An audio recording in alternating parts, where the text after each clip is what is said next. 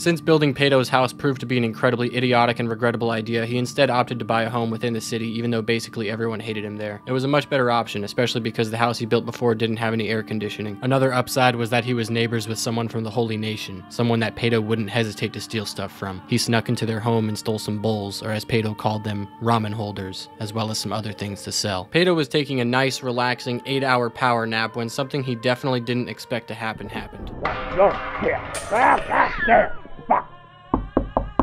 No, no. Open the door.